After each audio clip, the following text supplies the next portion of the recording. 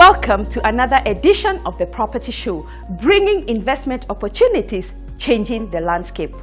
Home ownership has become fashionable, with a few dishonest people taking advantage and selling ghost houses to gullible would-be homeowners. Catch legal advice on that interesting topic on our expert segment. If someone tells you they have a house, but for example that they're selling, that they'd like to sell to you, you should first ask them to take you to the house so that you see the house. If it's a piece of land, you also need to see the piece of land. This show has everything from a collection of new neighborhoods ideal for investments on the property pick of the week,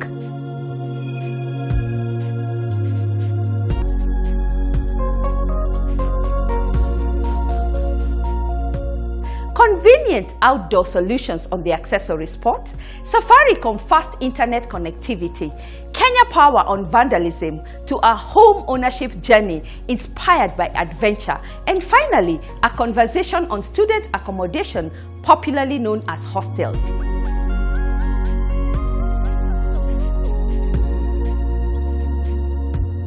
If you're looking to be inspired and expand your horizon on matters real estate, then sit back and relax, because this is your show. Remember, there is something for everyone.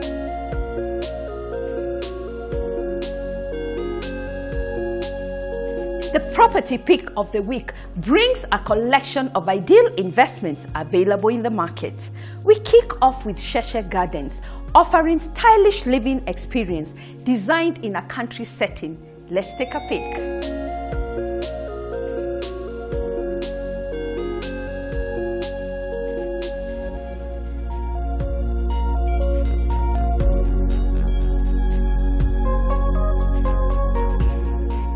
Sheshe Gardens is a gated community located in Mlolongo in a serene environment with natural beauty.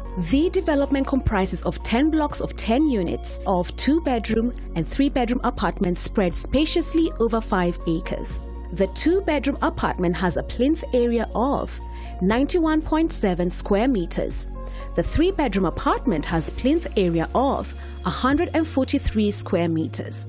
Salient features include for the 3-bedroom apartment, spacious lounge with balcony, separate dining area, kitchen with granite countertops with fitted hardwood cupboards, dobe area, highly finished tile floors, master bedroom ensuite with a vanity area, separate bathroom and cloakroom, including guest cloakroom, inbuilt wardrobes, internet and cable connectivity, perimeter wall and 24-hour security, car-bro driveways, and parking for tenants and visitors.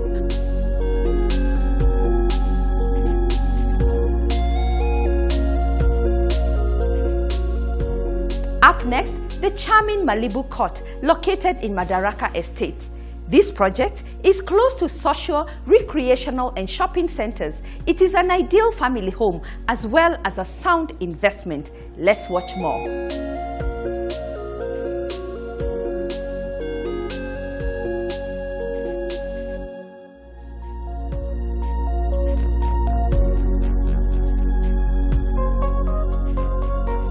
Malibu Court Apartments is a development consisting of 56 3-bedroom units. It is located in Nairobi's Madaraka Estate. Accommodation includes lounge opening to the balcony, dining, fitted American-type kitchen, kitchen yard, study, 3 bedrooms with a master ensuite, and common cloakroom. Salient features include borehole, 3 high-speed lifts, 3 basement parkings, swimming pool, gym, car-bro paved parking, guardhouse with intercom and CCTV.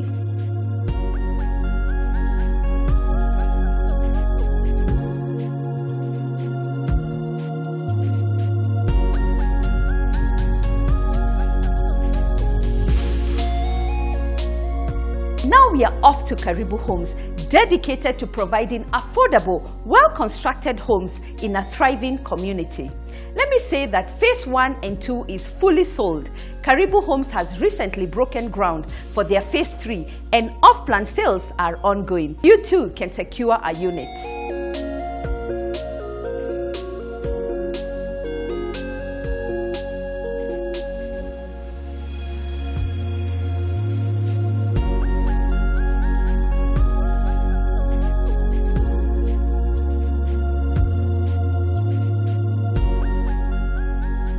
Karibu Homes, located in Athi River Town, is a development dedicated to providing hardworking families with affordable, well-constructed homes in thriving communities. Karibu Homes have both standard and superior living options. The Athi homes have standard finishes with common features including open-plan living room and dining area, steel casement windows and brass curtain fittings, kitchen with inbuilt cupboards and an adjacent utility area with Dobie sink, master bedroom ensuite and other bedrooms share a tiled bathroom, built-in wardrobes and enhanced finishes. The Tana homes have superior finishes with common features such as attractive open-plan living and dining room, kitchen and utility area, ceramic tile floors, steel casement windows and master bedroom ensuite, separate shared tiled bathroom and shower, built-in wardrobes and enhanced finishes.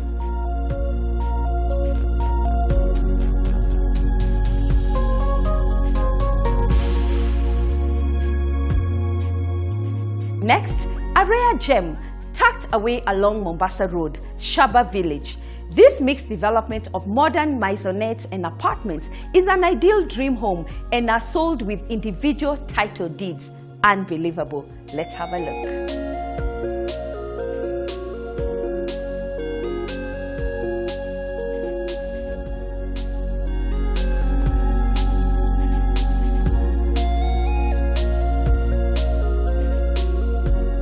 Shaba Village is a comprehensive gated housing development comprising 50 units of 3 and 4 bedroom maisonettes, each with servants' quarter. The development also has 4 blocks of apartments comprising of 2 and 3 bedroom units. The development is suitable for homeowners who wish to secure a peaceful home environment as well as investors who wish to invest in real estate with good rental income. Shaba Village, your perfect modern family home integrated with nature. Accommodation includes spacious lounge with a dining area, fitted American-style open-plan kitchen and Dobie area, large windows, mahogany doors, well-spaced staircase, wrought iron curtain rods, gypsum ceiling with cornices, high ceilings, high-quality finishes, master bedroom ensuite with a balcony, 2 cozy bedrooms with a shared washroom, and visitor's cloakroom.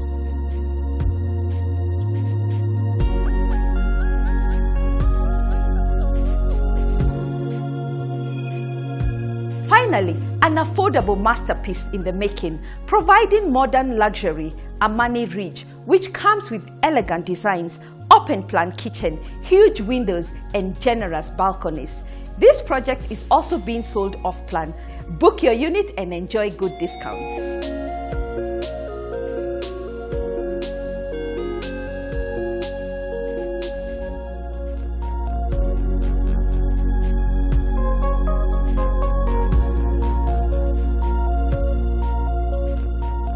Amani Ridge is an impeccable modern development in a desirable prime location of Syokimau, with a master layout plan to give you that easy and luxurious living. These apartments are setting new standards for the middle classes while offering the best in class amenities with its excellent spacing and beautiful architectural design. Amani Ridge lies in a 1,365 square feet area with spacious 3-bedroom apartments plus ADSQ.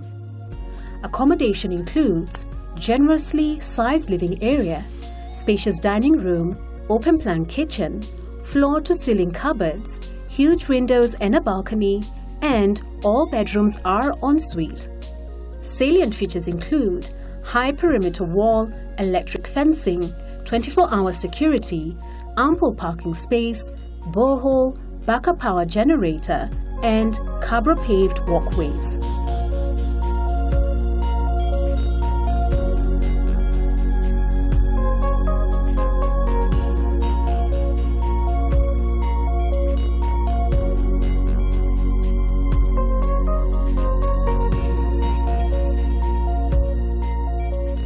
At First Avenue, we hold your hand every step of the way, making the process of home ownership seamless.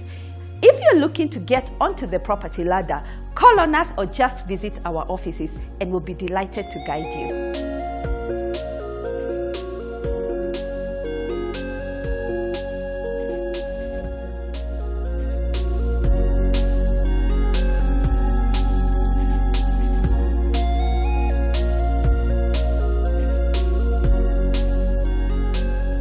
Scarcity of housing, coupled with the fact that home ownership has become fashionable, has seen a few dishonest people seek to take advantage of Kenyans.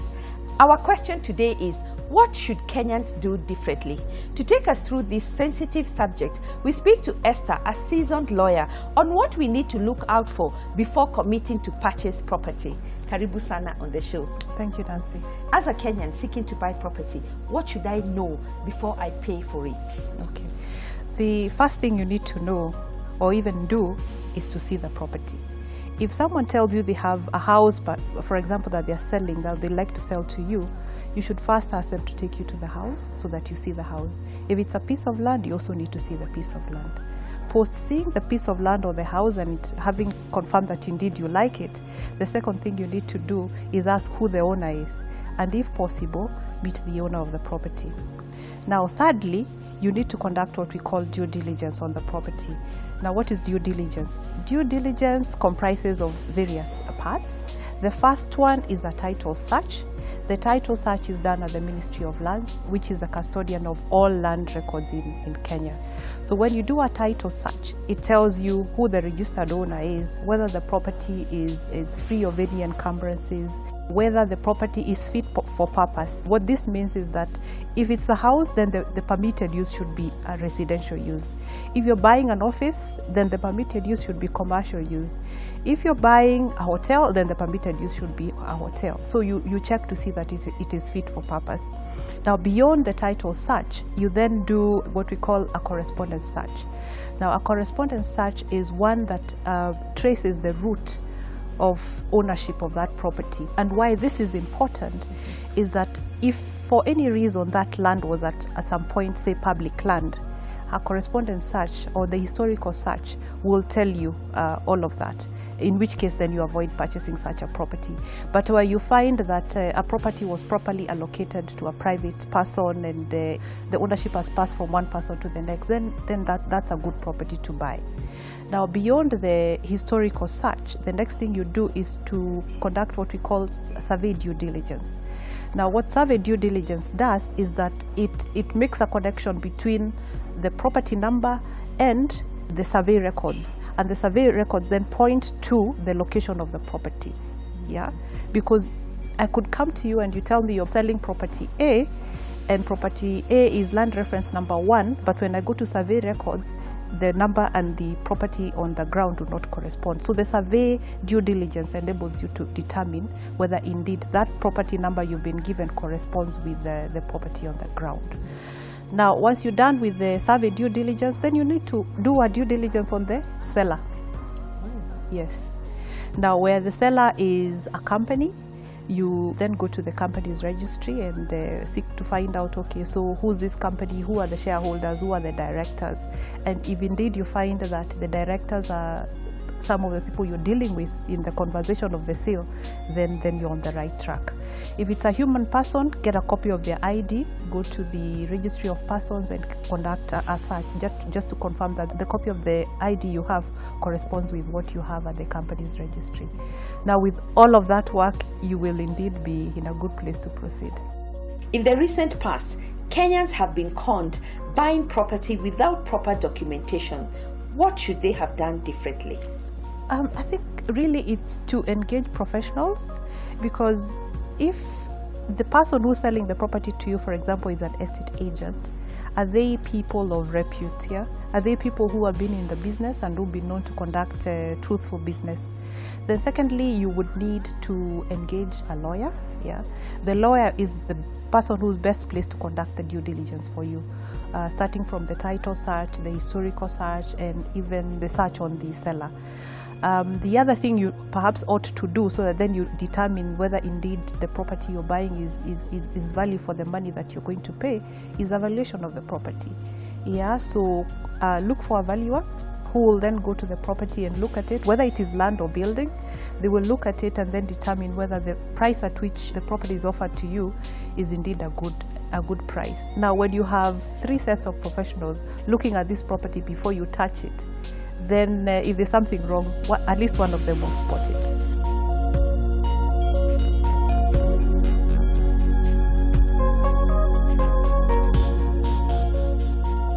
There you've heard it from the expert. When it comes to buying property, the first step is to take your time before signing the dotted line. Work with professionals and you must do a due diligence.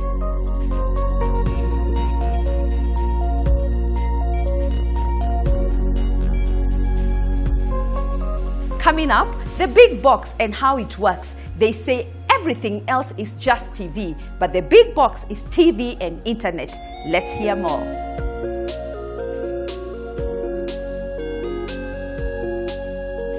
Don't wait to join Safaricom 4G. On 4G, you get faster sharing, crystal clear videos, non-stop music, video calls, and more. To be on Safaricom 4G, all you need is a 4G SIM and a 4G phone.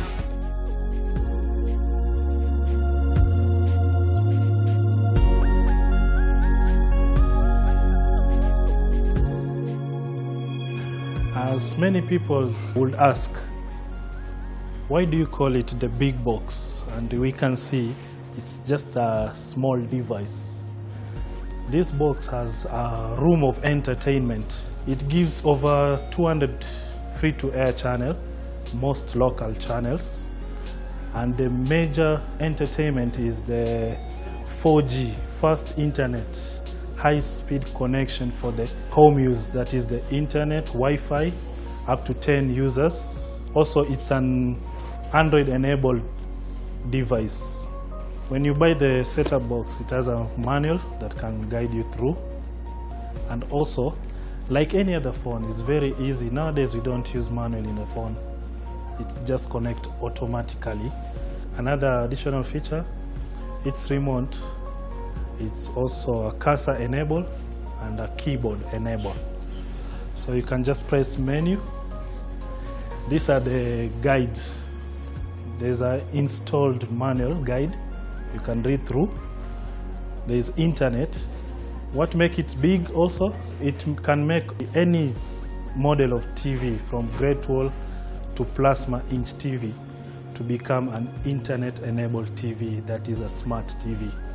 We have application, like I said, it's an Android enabled. So we have apps. It comes with YouTube installed already. And there is a setting whereby you go through the settings, you can connect to the hotspot for you and your family to enjoy the hotspot. For the lovers of music and all entertainment, gives crystal clear videos and non-stop music. You can download any music, any format, all genre, using the big box, the room for all entertainment. So don't wait, do things faster with 4G.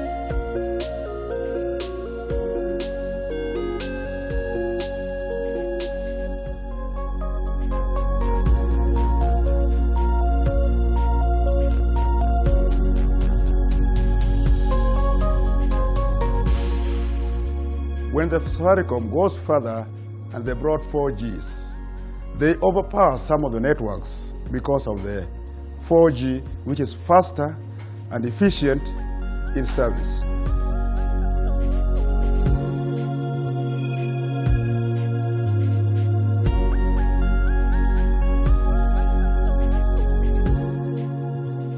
To find out if your phone is 4G enabled, go to your device settings. Look for the 4G or the LTE option under the network settings. Select this option to activate Safaricom 4G. To find out if you have a 4G SIM, dial *544# and select Safaricom 4G bundles and SIM check. You'll be notified if your SIM card is 4G capable. If you don't have a Safaricom 4G SIM or a 4G phone, don't wait. Visit the Safaricom shop closest to you. You will find a wide variety of 4G enabled phones and devices to choose from. You can also swap your old SIM for a 4G SIM for free. Don't wait to join Safaricom 4G.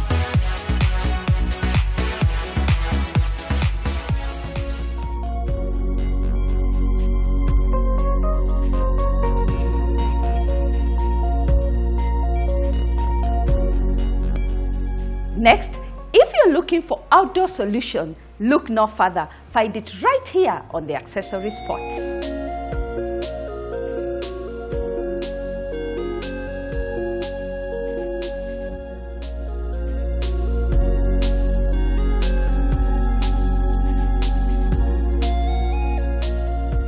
Proceed actually started in 2003 in Uganda. I then moved here in 2014 and we started Proceed Kenya, and immediately we started working on this project where we are at the Bistro rooftop in Westlands, and since then we've been doing a numerous number of projects not only in Nairobi but in a few other countries in Africa. We also do car shades, and we do fabric structures, which is sort of like shade sails, to tensile membrane structures, to outdoor screens, umbrellas. First and foremost, we will ask for, exactly what you need, and usually the client is not very sure. So we actually just ask if we can visit the site, and when we visit the site, we'll just take measurements, and then we'll go back to the drawing board and start making drawings of different options, and we come up with renders, what are the different options that we can provide, and then from there we move on to costing and then approval, and then the job gets on. We've got a 3-week manufacturing period that we need first, then we've got to consider shipping times, clearance and whatnot. Installation usually is about 2, 3, 4 days, yeah, and then that's it, and then the project is done. So within a period of roughly 2-3 months, you've got your structure fully ready. All our structures, all our roofs are 100% watertight. We've got gutters, we've got a well-managed water system. Everything works very perfectly for all weather solutions. We do offer maintenance services. We have maintenance contracts with our clients. We do maintenance of just once a year. We feel once a year is just good enough, whereby we just do general cleaning, just checking if everything is working properly. All the motors and the lights and everything are just working just the way when we first installed. Our retractable roofs really add a lot of value to any property, given any property. And for commercial spaces, it's a very good return on investment. Commercial places such as this, which is a restaurant, very good return on investment. I know, for example, Bistro have saved a lot of money on these gas warmers. So during the night, they close the whole roof and it becomes warm in here, and they don't need to spend money on the gas bottles anymore. And for homeowners, just the roof being there will add at least 10% just to the value of your house, yeah? And let's assume now you're a property agent. You have a buyer. You're coming to show the buyer the house, and he just sees the roof, and he gets that remote, and he operates the roof, and he sees it moving. You can bring your selling papers right there and then, because it just brings about this wow factor. It's not a normal thing to see, having a roof moving, and it's that added value that I'm talking about, yes. So the roofs need electricity to work, and in the event that there's no electricity, what you can have is an inverter. Like here at Bistro, I know they have a power inverter which is able to save a bit of that energy for the time when there is no power. And the roofs are able to still work. Should it start raining, at least you're guaranteed, even when there's no power, your roofs will still move and they'll still work. So you don't have to worry about that. So depending on how long your roof is, the size of your roof, roughly maximum 2 minutes is how long it will take for your roof to come down. If you have a small roof, it will take 30 seconds or a minute. Yeah. When you operate the buttons on the remotes, we have different functions for whether it's intensity or speed or strength that you need. Yeah.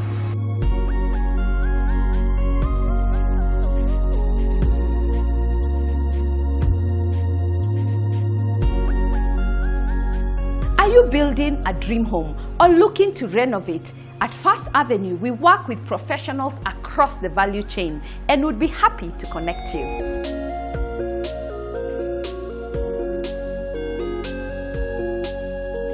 Still to come after the break, a highlight on student accommodation, popularly known as hostels, plus a home ownership journey inspired by adventure. Don't go away. Welcome back. You're watching The Property Show. Often power cuts are caused by transformer vandalism. Let's catch up with Kenya Power on their initiatives to protect power lines.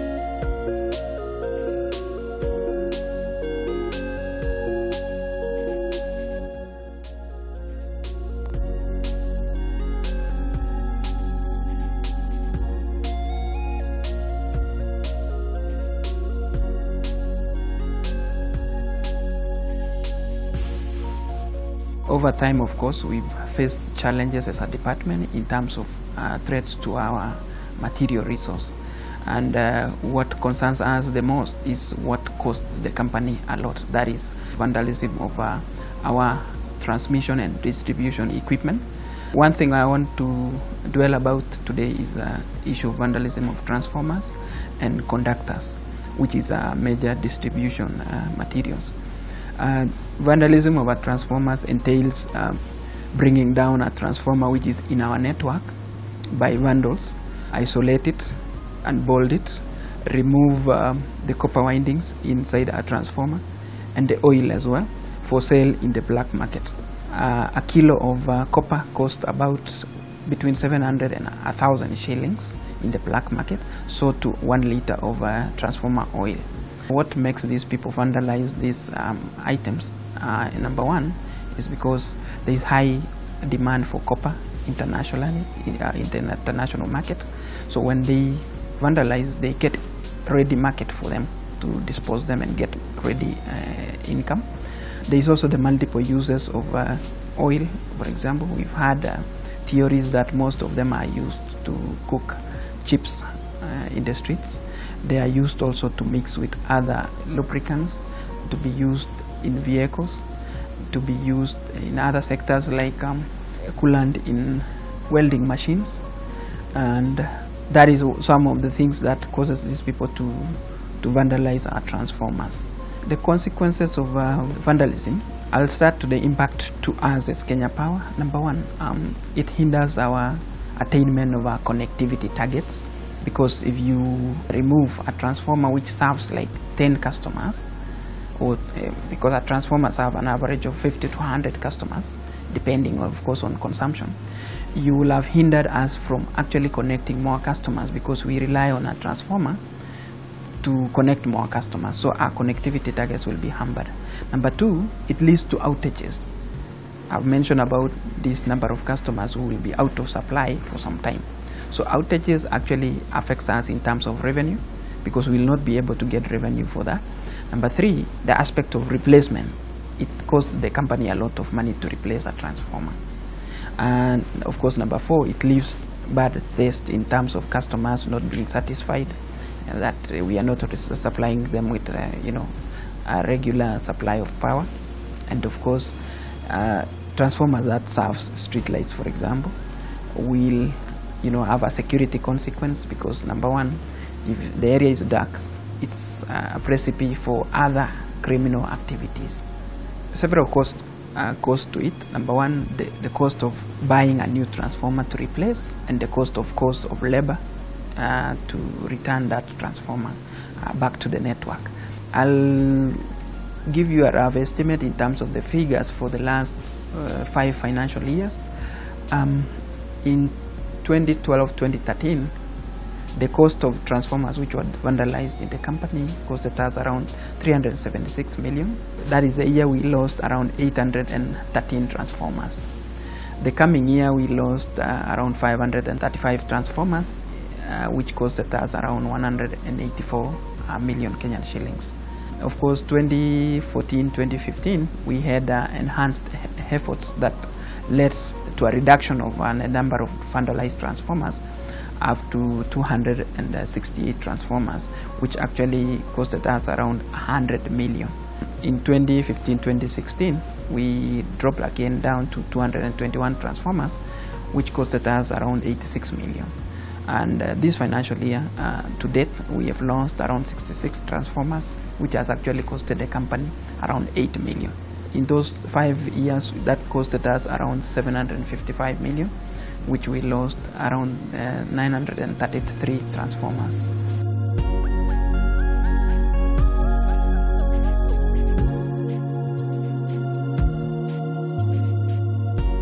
Next week, we continue with this topic.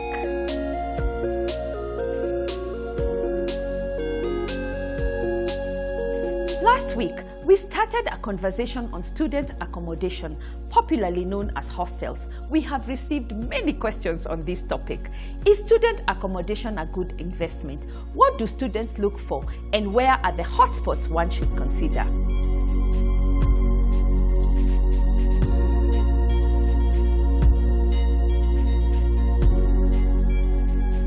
First, with the expansion of public and private universities, as well as colleges, the region has not been matched by the supply of affordable and comfortable accommodation.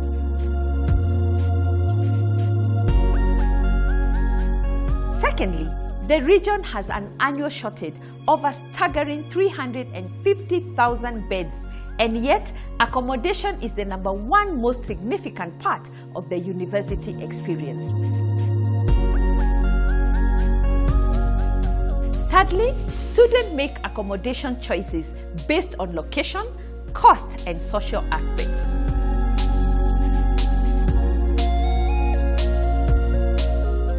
Finally, landlords should be cognizant of high returns come with a higher workload. Given that most students will be renting for the first time in their lives and may not fully understand their responsibilities, it is prudent to seek guarantees from their parents or guardians.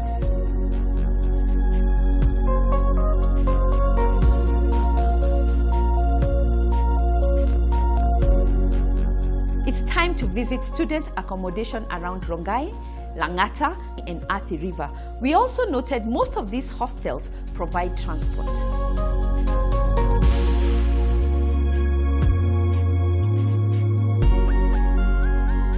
We kick off with elite hostels located in Rongai, a paradise away from home.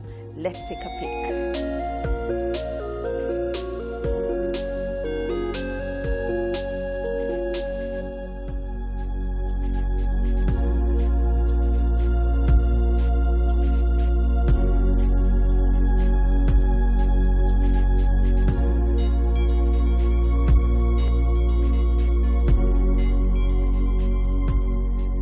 Been in elite hostel for 3 years now. The reason why I've stayed here for quite a while, it's because of the serenity of the place. It's comfortable, it's a quiet place. At the hostel they provide for us food meaning breakfast and supper, and on weekends they give us lunch. There's transport.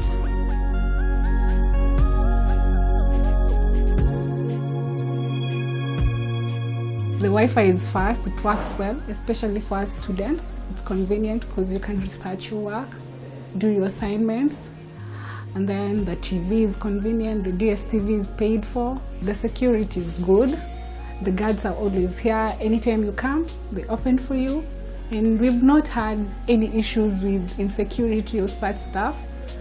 When you leave your room, your things are secured and all that stuff.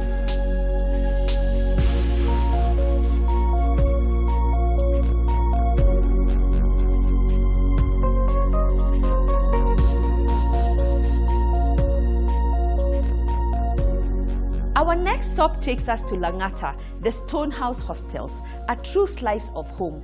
Let's have a look.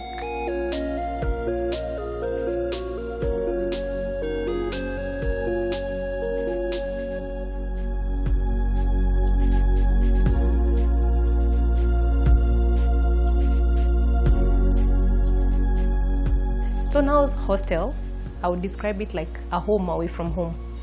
Our target market is the university students, specifically in Jomo Kenyatta University, Karen, and Catholic University.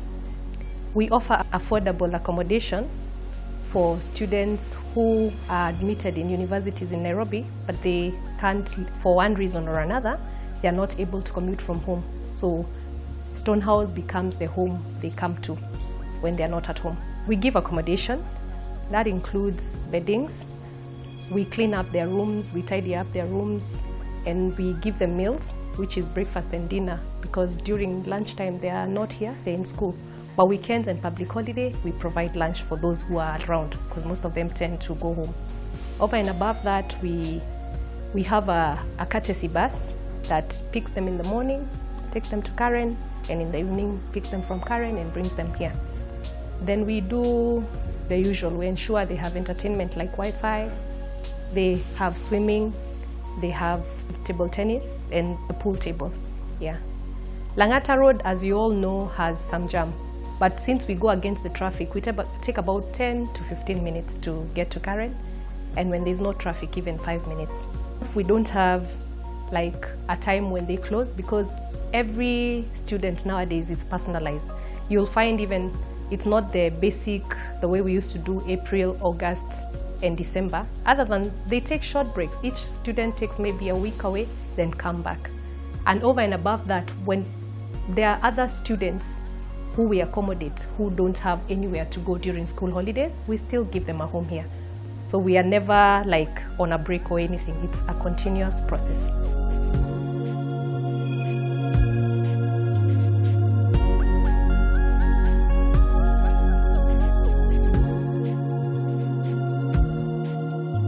Finally, a beautifully designed hostel in Athi River, Lukenya Studio Apartments. Let's see what they have.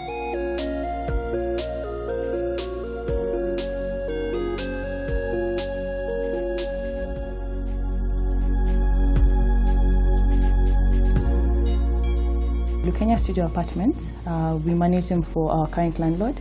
He purchased the properties around 3 years ago, and when he purchased them, he undertook a serious renovation, refurbishment, and now furnishing of the apartments. Ideally, we target students at Daystar University. The rent currently is 13,500 per month, and this will encompass the rent, water, and also Wi-Fi. The units come semi-furnished, so ideally when you pay the rent and you move in, you'll get a bed, you get a mattress, curtains, and now the Wi-Fi and the water, and a TV set also. We currently have 20 units that are constructed. 14 are occupied and 6 are vacant. Yeah. What makes us special? Number one, it will be the location. We're just like 3 minutes away from Daystar University. Number two, security. There's a police post that is just a few meters away. Number three, we have quality finishes. We strive to ensure that when you move into a property, you feel like you're home, despite being away from home. And also the last thing would be in terms of exclusivity. When you have 20 units, so we have privacy for those who are actually living in the property. So they have a serene and peaceful environment if they decide to study or if they are dealing with work.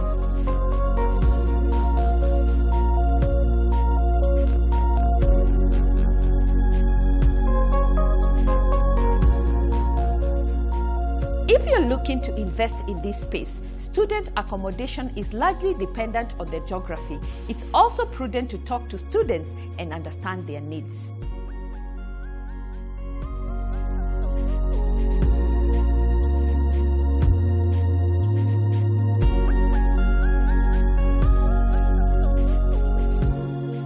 For your real estate questions, First Avenue should be your #1 port of call. Call on us and we'll guide you.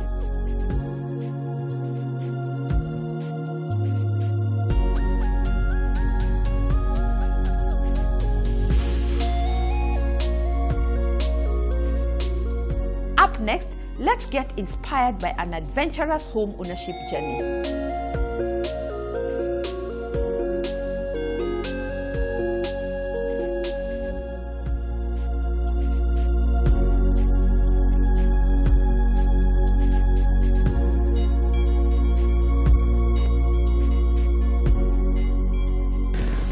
Marian is a woman that was born in the Netherlands. I moved to Kenya in '89 to live here. I lived here for some years, got kids, got to know the country, really liked this place, and then in 2001 I founded Sarakasi and created my own home here for acrobats and dancers. Well, I've always been an adventurous person. I like to meet new places, go on holidays, meet new people. I was always interested in different cultures, and I've always been very interested in people. When I worked in the Netherlands, I worked with youth. I worked in a psychiatric hospital. I was a group counselor, so I've always been very interested in what makes people tick and what makes people change, and I've always had a very open mind for cultures and people. So moving to Africa for me was a big adventure, and I really, really wanted to do that. It was not like a scary journey or something for me, even though my family at that time was like, oh, why are you going so far away? But of course I found out pretty soon that it's just, you know, an airplane ride away. But anyway, I came to live here in Kenya, and I really, really wanted to get to know the country and to get to know the people. Living as an expat in Kenya, it's very easy to live a very cushioned life, you know, within your own four walls and within your own community. But I chose to try at least to be different, just to, you know, to go out of my comfort zone and try to meet as many people and as many places as I could. And that's what I did the first year I was here. Sarakazi Dome is the house of Sarakazi Trust. And I'm the co-founder of Sarakazi Trust, and Sarakazi Trust was founded to give the performing arts a home and to facilitate training for dancers and acrobatics. We started with acrobatics, and after a few years we also started a dance training.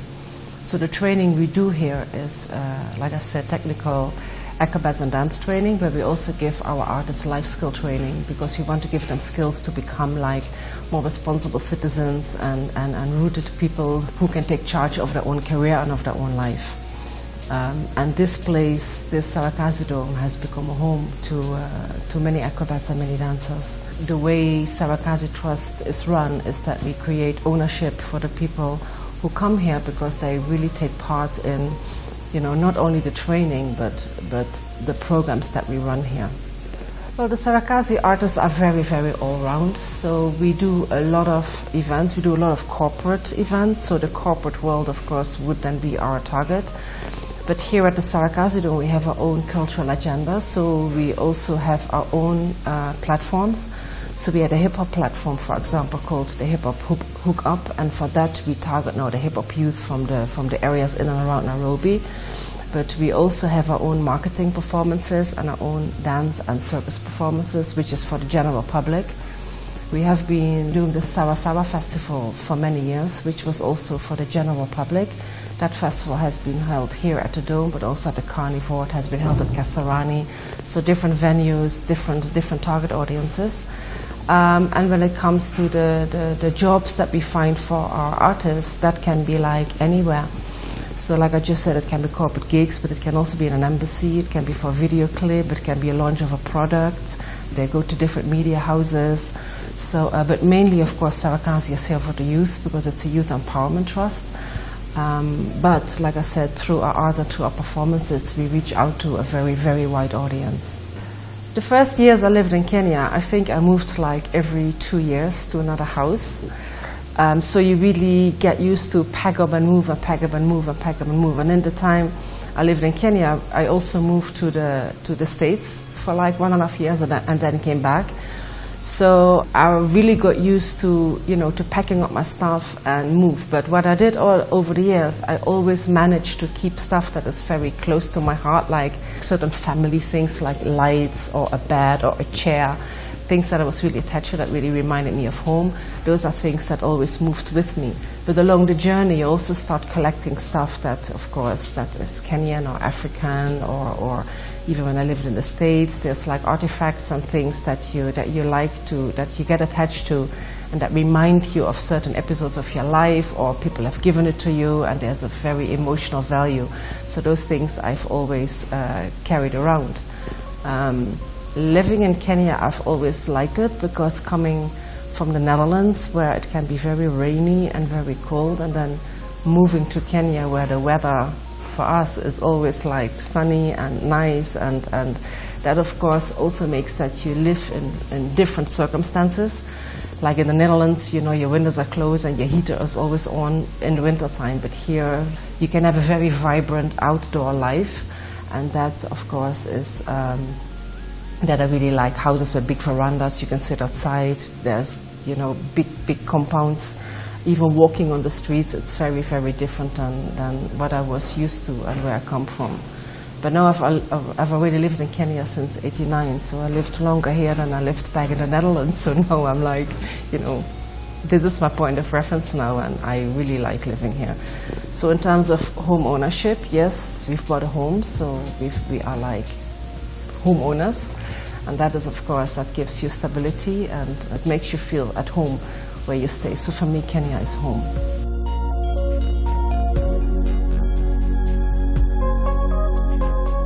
I'm sure many of you ask how you too can inspire the next homeowner. Just call on us and I'll be at your doorstep.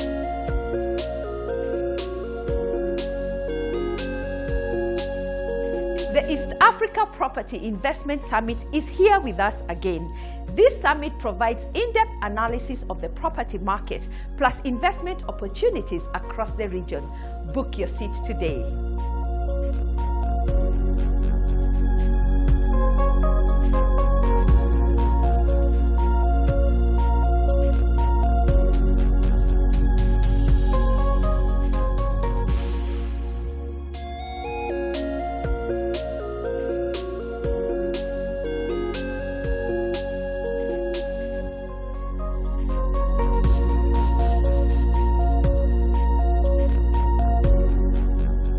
We are all meeting at Bandari Apartments Phase 3 grounds for their open day.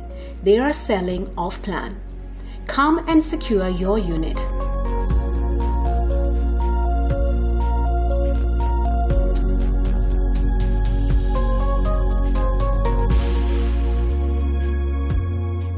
Are you hosting an event, groundbreaking your project, or product launches? On this platform, you're sure to reach your target market. Book a date with us.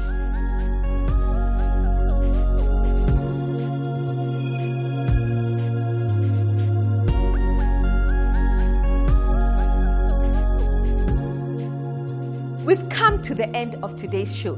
Thank you for watching. Let's meet again next Sunday as we discover ideal getaways for this Easter season. This conversation continues on our social media platforms. Engage with us and get insights on emerging trends.